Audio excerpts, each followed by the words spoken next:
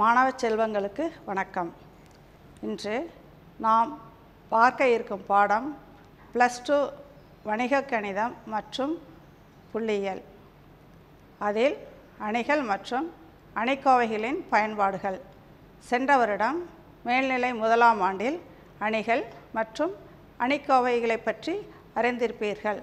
இந்த வருடம் அணியின் தரம் மற்றும் அணியின் தரத்தை பயன்படுத்தி சமன்பாடுகளின் தீர்வுகளை எவ்வாறு காணலாம் என்பதை பார்க்கலாம். ஒரு அணியின் தரம் என்பது ஒவ்வொரு அணியுடனும் தொடர்பு படுத்தக்கூடிய ஒரு குறையற்ற எண். இதனை அணியின் தரம் எனலாம். ஒரு அணியின் தரம் R எனில் குறைந்தபட்சம் R வரிசை கொண்ட சிற்றணி கோவையின் மதிப்பு பூஜ்ஜியமற்றது. மேலும் R+1 அதைவிட அதிக வரிசை கொண்ட சிற்றணி கோவையின் மதிப்பு 0. இதனை ரோ ஆஃப் A என குறிப்பிடலாம். மேலும் ரோ ஆஃப் A ≥ 0. ஒரு அணியின் வரிசை m/n எனில் அந்த அணியின் தரம் row of A ≤ minimum of m,n. பூஜ்ய அணியின் தரம் 0. n/n வரிசை கொண்ட பூஜ்யமற்ற கோவையின் தரம் n ஆகும். தற்போது வரிசை 2 உடைய அணியின் தரத்தை காணலாம். தீர்வு: கொடுக்கப்பட்ட அணியை A என்க.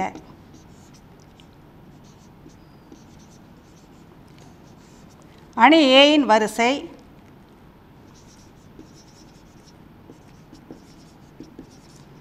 வரிசை 2.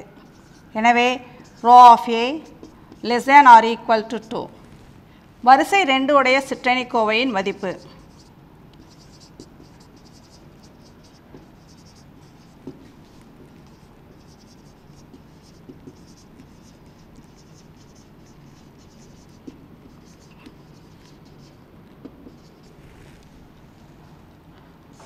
determinant A = 1 5 3 9.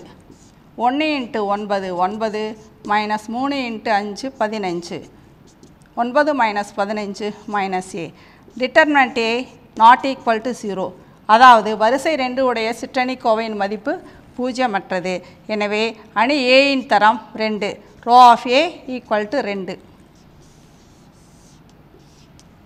தற்போது வரிசை 3 உடைய அணியின் தரத்தை காணலாம். தீர்வு: வரிசை 3 உடைய அணியை A என்க. அணி A = -1 2 -2 4 -3 4 -2 4 -4.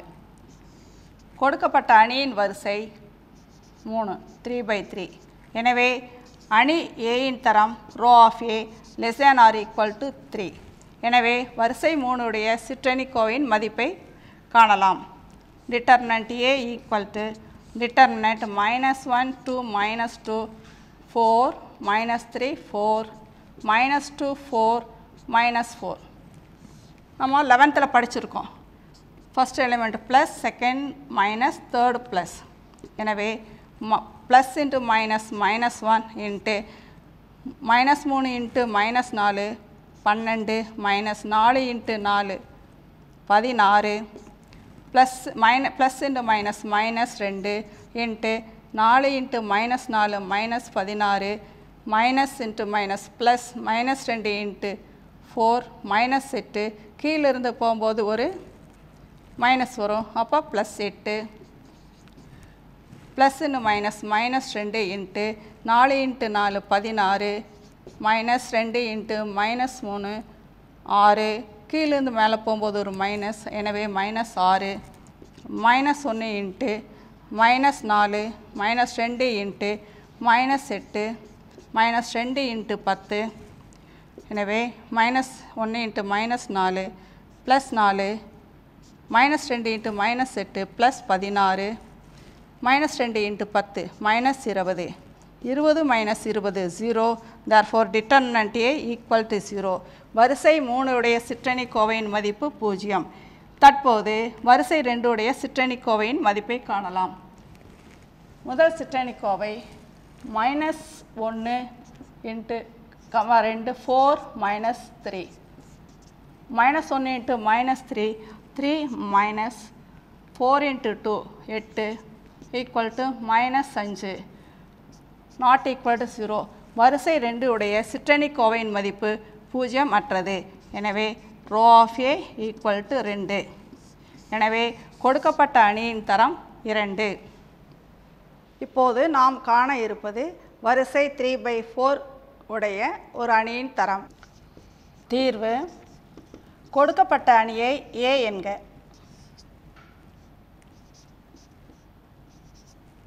1 2 -1 3 2 4 1 -2 3 6 3 -7. அணி A இன் வரிசை 3/4. எனவே row of A less than or equal to 3. நம்ம இப்போ ஒரு பண்பு பார்த்தோம். ஒரு அணியின் வரிசை m/n எனில் அந்த அணியின் தரமானது row of A less than or equal to minimum of A, B. 3, 4 மிகச்சிறியது எது? 3. எனவே அணி A இன் தரம் 3ஆகவோ அதைவிட குறைவாகவோ இருக்கும். எனவே வரிசை 3 உடைய சிற்றணிக்கோவைகளின் மதிப்பை காணலாம். வரிசை 3 உடைய சிற்றணிக்கோவையில் முதலில் 4வது நிரலை நீக்கிய பின் அணிக்கோவையின் மதிப்பை காணலாம்.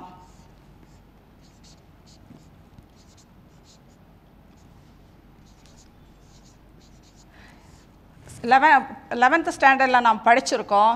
ஒரு அணிக்கோவையின் ஏதேனும் இரு நிரல்கள் அல்லது நிறைகள் விகித சமம் எனில் அணிக்கோவையின் மதிப்பு 0. இங்கு C1 என்ற நிரலும் C2 என்ற நிரலும் விகித சமம். எனவே அணிக்கோவையின் மதிப்பு C1 விகித சமம் C2. எனவே இந்த அணிக்கோவையின் மதிப்பு 0. இதேபோல் இரண்டாவது அணிக்கோவையில் 3வது நிரலை நீக்கிய பின் அணிக்கோவையின் மதிப்பை காணலாம்.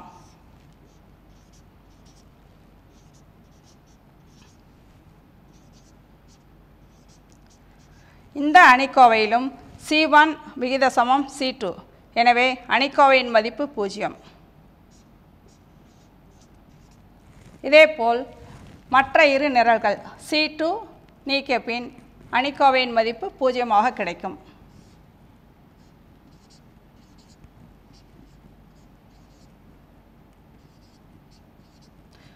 (1 -1 3 2 1 -2 3 3 -7 ஈக்குவல் டு 0. அதேபோல் C1 என்ற நிரலை நீக்கிய பின் கிடைக்கும் அணிக்கோவை எழுதலாம். 2 4 6 -1 1 3 3 -2 -7. இந்த அணிக்கோவையின் மதிப்பும் 0. எனவே வரிசை 3 உடைய எல்லா சிற்றணிக்கோவையின் மதிப்பும் 0. எனவே அணி A இன் தரம் 3 அல்ல. Row of A not equal to 3. தற்பொழுது வரிசை 2 உடைய சிற்றணிக்கோவையின் மதிப்பை காணலாம்.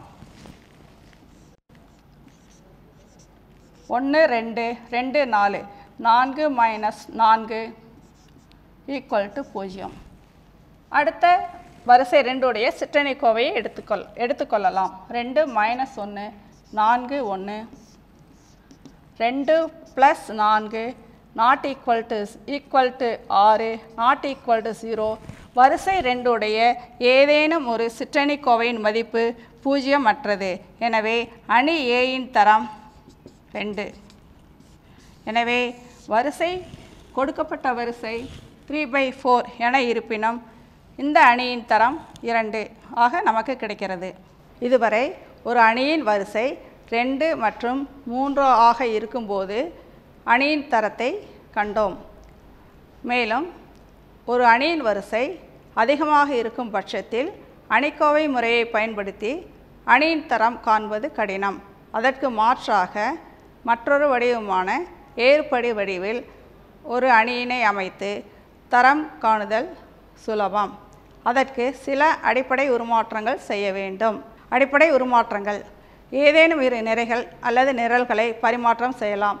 ஏதேனும் ஒரு நிறையில் உள்ள உறுப்புகளை k ஆல் பெருக்கி உருமாற்றம் செய்யலாம் அல்லது ஏதேனும் ஒரு நிரலை k ஆல் பெருக்கி உருமாற்றம் செய்யலாம். ஏதேனும் ஒரு நிறையில் உள்ள மூலகத்தை மற்றொரு நிறையில் உள்ள மூலகத்தை k ஆல் பெருக்கி கூட்டலாம். இவ்வாறு அடிப்படை உருமாற்றங்கள் செய்யலாம். ஒரு அணி Aவை அடிப்படை உருமாற்றம் செய்வதால் கிடைக்கும் அணி B எனில் Aயும் Bயும் சமான அணிகள். சமான அணிகளின் தரங்கள் சமமானவை. ஒரு அணியின் ஏறுபடி வடிவம்: அனைத்து உறுப்புகளும் பூஜ்ஜியமாக கொண்ட நிறை பூஜ்ஜியமற்ற நிறையின் கீழே அமைதல் வேண்டும். பூஜ்ஜியமற்ற நிறையில் வரும் முதல் பூஜ்ஜியமற்ற உறுப்புக்கு முன்னர் வரும் பூஜ்ஜியங்களின் எண்ணிக்கை அடுத்து வரும் நிறையில் உள்ள பூஜ்ஜியங்களின் எண்ணிக்கையை விட குறைவாக இருக்க வேண்டும். தற்போது ஒரு அணியின் தரத்தை ஏறுபடி வடிவில் அமைப்பதன் மூலம் காணலாம். தீர்வு.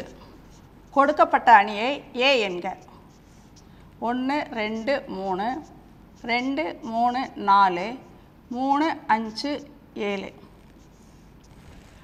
அணி Aவை சில அடிப்படை உருமாற்றங்கள் செய்யலாம். அப்படி உருமாற்றம் செய்யும்போது அந்த அணியை சமான அணி என எழுதலாம். A equivalent to 1 2 3. ஒரு அணியை ஏறுபடி வடிவில் அமைப்பது என்பது இரண்டாம் நிரையில் உள்ள முதல் உறுப்பை பூஜ்ஜியமாக்க வேண்டும். மூன்றாவது நிரையில் உள்ள முதல் இரண்டு உறுப்புகளையும் பூஜ்ஜியமாக மாற்ற வேண்டும். அதற்கு சில அடிப்படை உருமாற்றங்கள் செய்ய வேண்டும். அந்த அடிப்படை உருமாற்றங்கள் R2 gives R2 minus 2R1. எனவே முதல் நிறையை இரண்டால் பெருக்கி இரண்டாம் நிறையிலிருந்து கழிக்க வேண்டும். 2 minus 2 0. 2 × 2 4. 3 minus 4 minus 1. 3 × 2 6. 4 minus 6 minus 2. அடுத்த உருமாற்றம் R3 gives R3 minus 3R1. முதல் நிறையை 3ஆல் பெருக்க 3 மைனஸ் 3 0. 3ஆல் பெருக்க 6 மைனஸ் 6 5 மைனஸ் 6 மைனஸ் 1. 3ஆல் பெருக்க 9 மைனஸ் 9 7 மைனஸ் 9 மைனஸ் 2. இது ஏறுபடி வடிவம் அல்ல. ஏனெனில் கடைசி நிரலையை விட முன்னர் உள்ள பூஜ்ஜியங்களின் எண்ணிக்கை குறைவாக இருக்க வேண்டும். மீண்டும் ஒரு முறை அடிப்படை உருமாற்றம் செய்ய வேண்டும். 1 2 3 0 மைனஸ் 1 மைனஸ் 2. இரண்டு நிறைகள் ஒரே மாதிரி இருப்பதால் R3 gives R3 minus R2 0 minus 1 plus 1 0 minus 2 plus 2 0. கடைசி சமான அணி ஏறுபடி வடிவில் உள்ளது.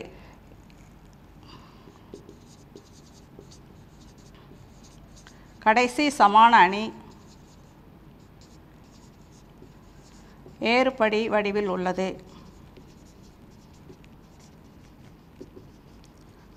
பூஜ்ஜியமற்ற நிறைகள் R1 R2. ஒரு அணியின் தரம் என்பது பூஜ்ஜியமற்ற நிறைகளின் எண்ணிக்கை. பூஜ்ஜியமற்ற நிறைகள் இங்கு 2 என்பதால் அணி Aயின் தரம் 2. எனவே கொடுக்கப்பட்ட வரிசை 3 உடைய அணியின் தரம் 2. இதுவரை ஒரு அணியின் தரத்தை பார்த்தோம். இனி அந்த அணியின் தரத்தை பயன்படுத்தி நேரிய சமன்பாட்டு தொகுப்புகளின் ஒருங்கமைவுத்தன்மையை காணலாம். ஒருங்கமைவுத்தன்மையை தரமுறையில் சோதித்தல். Row of A, B equal to rho of A equal to n. n என்பது மதிப்பிட வேண்டிய மாறிகளின் எண்ணிக்கை எனில் கொடுக்கப்பட்ட சமன்பாட்டு தொகுப்பு ஒருங்கமைவு உடையது. ஒரே ஒரு தீர்வு உண்டு. 2. Row of A, B equal to rho of A less than n எனில் கொடுக்கப்பட்ட சமன்பாட்டு தொகுப்பு ஒருங்கமைவு உடையது.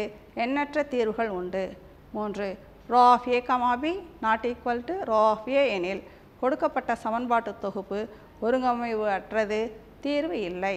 சென்ற கணக்கில் கொடுக்கப்பட்ட சமன்பாட்டு தொகுப்புகள் ஒருங்கமைவு உடையதா என சோதித்து தீர்வு கண்டோம். இனி தரமுறையில் பயன்பாட்டு கணக்குகளை காண உள்ளோம். ஒரு தொகை ரூபாய் 5000 ஆனது ஆண்டிற்கு 6%, 7% மற்றும் 8% தரக்கூடிய 3 பங்குகளில் பிரித்து முதலீடு செய்யப்பட்டு ஆண்டு மொத்த வருமானம் ரூபாய் 358 பெறப்படுகிறது. முதல் 2 முதலீடுகளில் இருந்து கிடைக்கும் வருமானம் மூன்றாவது முதலீட்டில் இருந்து கிடைக்கும் வருமானத்தை விட ரூபாய் 70 அதிகம் எனில் அம்மூன்று பங்குகளில் செலுத்தப்பட்ட முதலீடுகளை தரமுறையில் காண்க. தீர்வு. ஆண்டிற்கு 6%, 7% மற்றும் 8% வருமானம் தரக்கூடிய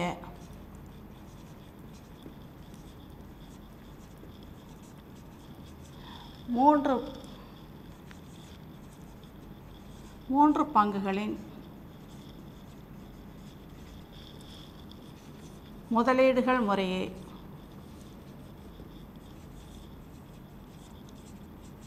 X, Y, Z என்க. கொடுக்கப்பட்ட விவரங்களிலிருந்து 3 பங்குகளின் மொத்த முதலீடு ரூபாய் 5000.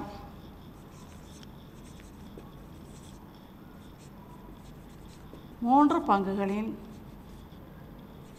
மொத்த முதலீடு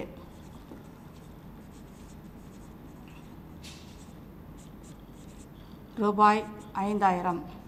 எனவே சமன்பாடானது x + y + z = 5000.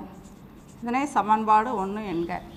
இரண்டாவதாக ஆண்டிற்கு 6%, 7% மற்றும் 8% தரக்கூடிய 3 பங்குகளில் இருந்து கிடைக்கும் வருமானம் ரூபாய் 358.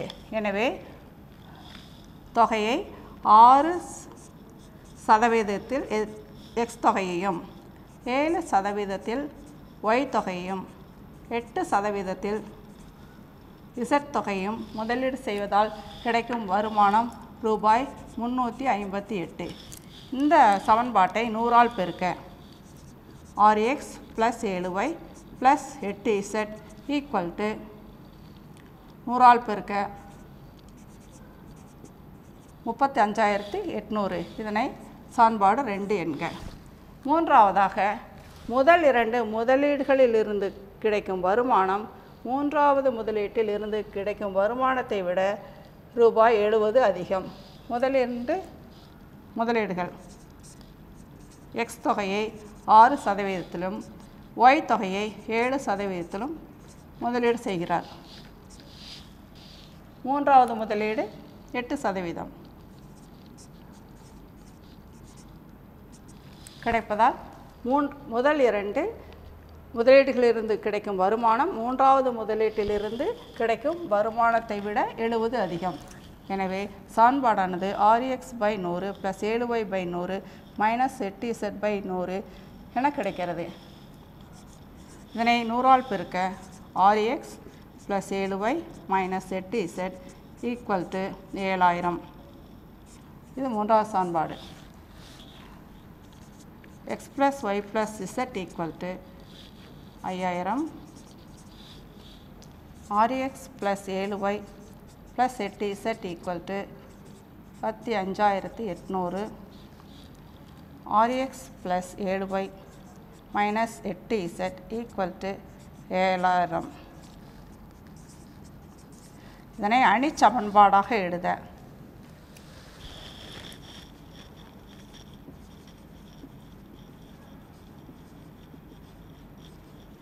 சமன்பாடாக எழுத 1 1 1 6 7 8 6 7 -8 into x y z equal to 5000 35800 7000. அணி A x equal to b விரிவுபடுத்தப்பட்ட அணி.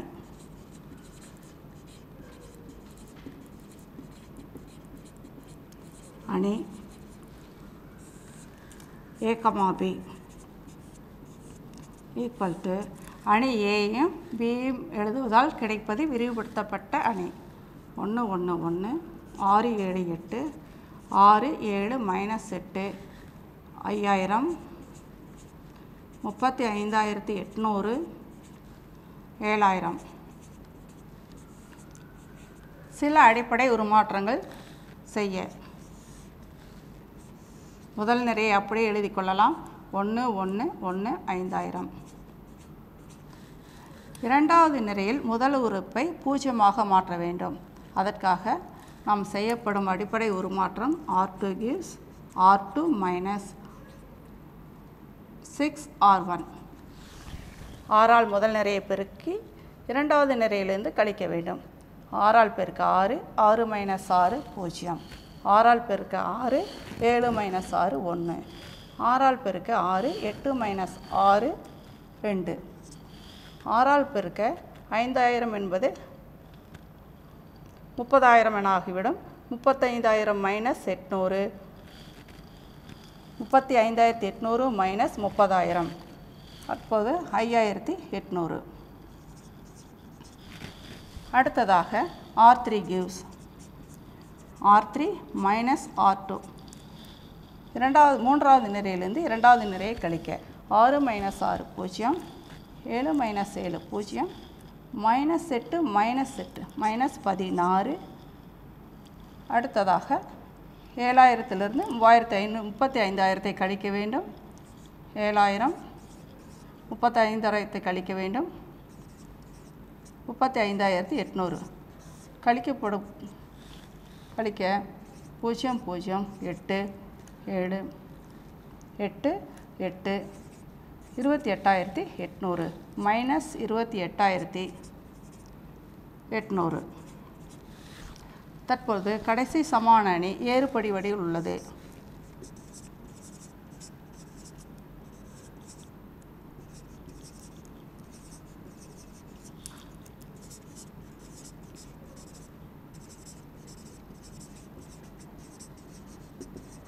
Therefore, row of A அணி Aயின் தரம் என்பது முதல் 3 நிரல்களை பார்ப்பதன் மூலம் கிடைக்கிறது. அப்போ row of A equal to 3, row of A, B என்பது 4 நிரல்களை கொண்டு பார்ப்பது. row of A equal to 3, row of AB equal to 3. row of A, B equal to row of A equal to 3 என்பது மாறிகளின் எண்ணிக்கைக்கு சமம். மாறிகளின் எண்ணிக்கை. எனவே கொடுக்கப்பட்ட சமன்பாட்டு தொகுப்பு ஒருங்கமைவு உடையது.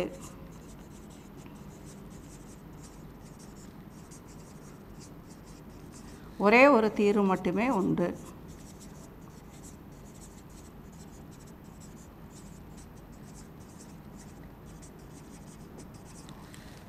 தற்பொழுது சமான அணி வடிவில் இந்த அணியை எழுத 1 1 1 0 1 2 0 0 minus 16 into x y z equal to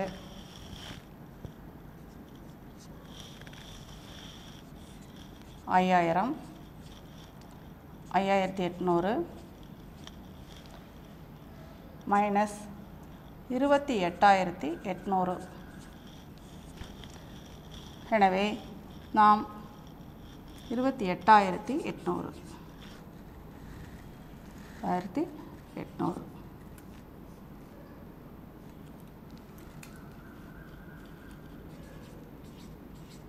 எனவே இந்த சமன்பாட்டிலிருந்து -16 சமன்பாட்டை எழுத x + y + z = 5000 y plus 2z equal to 5800 minus 16z equal to minus 28,800. இருபுறமும் மைனஸை நீக்க 16z equal to 28,800. 28,800 16ஆல் வகுக்க.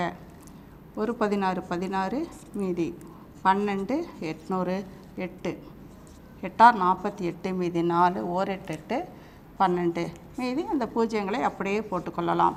therefore z equal to 1800. எனவே இதனை 5இல் பிரதியிட 5வது ஈக்குவேஷன்ஸ் y plus 2z க்கு பதிலாக 1800 equal to 5800. therefore y plus 1800 2ஆல் பெருக்க 3600 சமம் 5800. Y equal to 5800 minus 3600. 0 0 8 6 போச்சுன்னா 2 5 3 போச்சுன்னா 2. Y equal to Z Y. தற்பொழுது x, y, z இன் மதிப்புகளை ஒன்றில் பிரதியிட x plus yக்கு பதிலாக 2200, zக்கு பதிலாக 1800 equal to 5000. x plus இரண்டையும் கூட்ட 2200, 3000, 4000 equal to 5000. x equal to 5000 minus 4000 equal to 1000. Therefore, x equal to 1000, y equal to 2200,